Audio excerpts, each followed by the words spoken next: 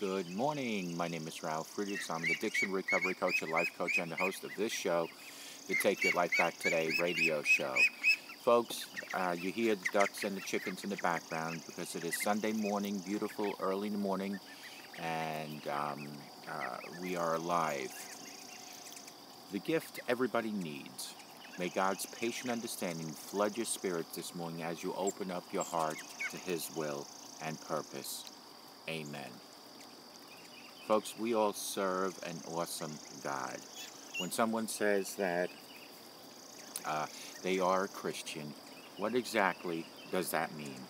Do they believe in Jesus as the Christ? Is He the Savior, or could their knowledge and belief be based on the things they have heard on TV or maybe in church? What about the Trinity? It is never mentioned in the Bible, so where did the idea come from?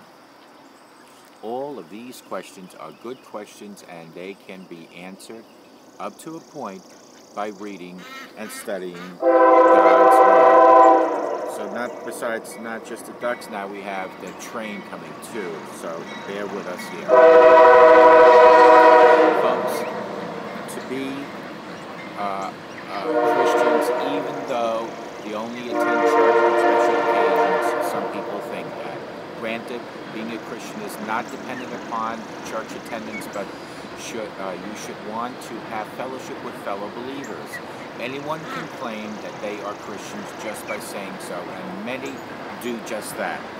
But the reality of it is that a Christian should be changed in their heart, not just by knowing about Jesus, so that they went down the aisle one Sunday or one revival night. Anyone can walk down the aisle and say a few words which can lead others to believe that they are sincere in their belief. But if their life doesn't change, then those were just words and nothing more.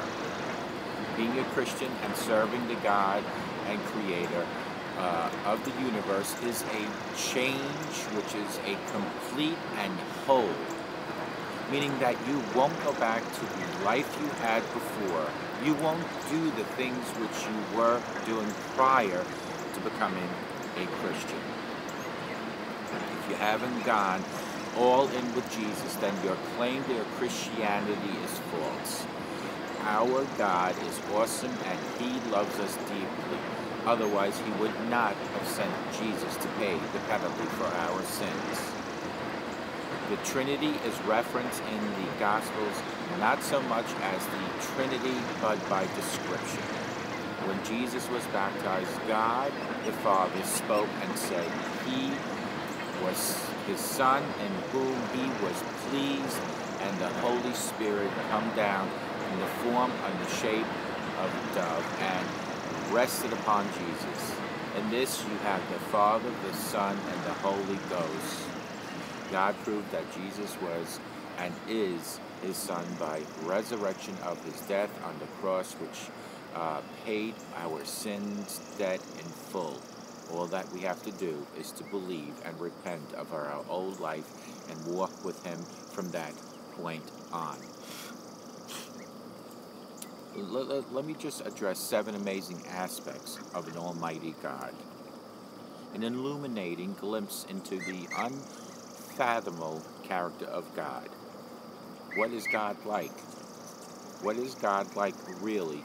We know that He is a glorious, that no man can see Him and live, in Exodus 33:20. God is so far above all comprehension and understanding that we cannot even begin to fathom the depths of His character. He is even greater to us than the entire universe is to an insignificant ant. But God has revealed Himself to us and has given us a small glimpse of His glory, like bright light shining through the cracks of a door. By reading the Bible, we can get a small taste of the wonder and immensity and the brilliant shining glory of God. God is love. He who does not love does not know God, for God is love. in 1 John 4:7-8. God is love. Most people know that quote, even if they aren't believers, but to understand the depth of the love is something else. God loves people more than he can ever know. He has only thoughts of the future and the hope of each and every one of us. Jeremiah 29:11. Think of the 7 billion people in the world, each of them going about their task, walking through the park, filling their cars with gas, laughing, crying, hurting, and loving. God's heart and will lot for each and every one of us, those 7 billion people, to give them a future and hope, from the most devout and God-fearing among them down to the most unrepentant sinners. There are no filler people. It isn't just Christian God loves. It's everybody. Each time I think I begin to understand his love when it hits me again, like waves crashing into the beach. God loves me. Why did he create the earth? Because he loves me. Why did he forgive my sin? Because he loves me. Why does he arrange everything in my life to work towards my absolute good? Because he loves me. He will never be able to fathom the true depths of God's amazing love and care for his creation, but I can believe in it and experience some of it. And the more I think about it, how great the love must be, the more I am driven on to return that love in some small way with my own life, to do everything I do for my God because he loves me and he has given me everything. The Lord your God in your midst, the mighty one, will save.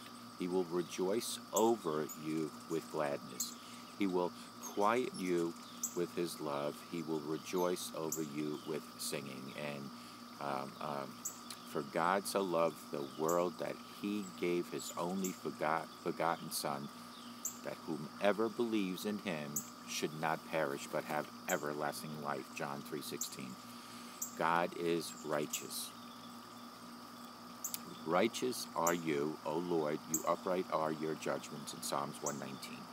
In everything that God is, he is always righteous. Every decision he makes, every action he takes is just and right. He makes no mistakes. He is not unfair. Neither does God play favorites. Not even Christians will get off easier than others. Everyone will be judged according to this same standard, God's spiritual laws. For there is no partial with God. Romans 2:11. Read further in Romans 2:12-16. We can see time and time again examples of God's righteousness in the Bible. When he destroyed Sodom and Gomorrah, he promised Abraham that he would have spared them if only 10 righteous souls were found. Read Genesis 18. But they were not there. The destruction of the place was just. When everything is said and done, God will sit on his throne and judge each one according to their actions. 2 Corinthians 5-10. Nobody will be able to say that the judgment they receive is unrighteousness. Everything will be rewarded or punished to the exact degree judges righteously. Great and marvelous are your works, Lord God Almighty. Just and true are your ways, O King of love and saints. Revelation. God is forgiving. God is forgiving. My little children, these things I write to you so that you may not sin. And if anyone sins, we have an advocate with the Father, Jesus Christ, the righteous. 1 John 2:1. Forgiveness is something that can be easy to take for granted, but we shouldn't forget what an amazing thing forgiveness really is. Who hasn't done or said anything with regret?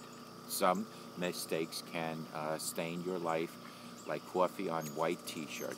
No matter how hard you try, you can't look as it, focus on it, wish with all your heart that you could go back and undo it. But God, in his infinite love, forgives and forgives and forgives. There are conditions for forgiveness in Matthew 6:15 and Acts 3:19, but they are not difficult to attain. God has made it easy as possible for us to attain forgiveness and thereby experience His goodness and perfect will. And this forgiveness is absolute. When we are forgiven, then we are forgiven and we are washed clean again. A totally clean slate to start on again. When you think of what sin actually is and how God sees it, really is amazing that He forgives us so often. When we sin, we are ourselves and those around us, but it is a personal affront to God that we, His lowly creation, should choose to go against His perfect plan for us. It is the ultimate insult. If you, Lord, should mark inquiries, O Lord, you could stand. But there is forgiveness with you, that you may be feared in Psalms 133:4. Forgiveness is really awesome, inspiring. It should come with God fear. It should make us so thankful for God that His goodness that we begin to fear sinning again against Him. Every sin that gets wiped away is another reason to never sin again. Think how good God is to keep on forgiving over and over and over again. God is wrath. For the wrath of God is revealed from heaven against all ungodliness and unrighteousness of men who suppress the truth in unrighteousness. In Romans 1:18, God is love, He is patient, He is righteous, and He is also wrath. His wrath is not over people, but over sin. Because His love for people is so deep, we must necessarily hate everything that harms His creation with hatred that runs just as deeply as His love. They are two sides of the same coin. God hates sin because He knows how damaging it is.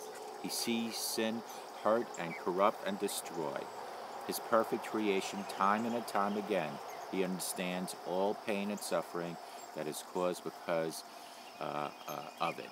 God wants it to rid of us of sin utterly and thoroughly. But right now is the time of grace and the time where God has chosen to let people separate themselves from their sin.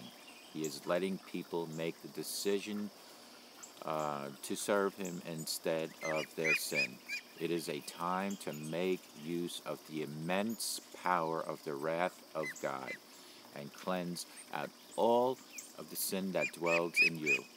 Let it burn through you like a fire, my friends. How dare Satan corrupt the perfect creation? How dare he lead people into quarreling, impatience, lying, anxiety, sexual immorality, and all those other sins that cause so much damage to the people and their relationships? How dare he start wars that plague and famines and terrorist attacks and everything else he does? How dare he try to take us out of God's loving hands? If you feel that burning hatred against sin seething within you, just imagine how God feels, who understands far more than we could ever think or even feel. God's wrath is not unjust or unrighteousness, but neither is it something to be feared. He is also abundantly patient and merciful for the souls who long to pleasing to Him.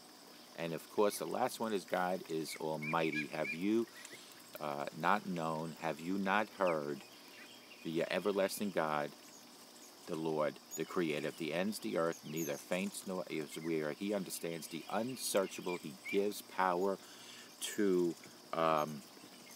us, and to those who have no might, He increases strength. In Isaiah 40:28 through 29, God can do everything.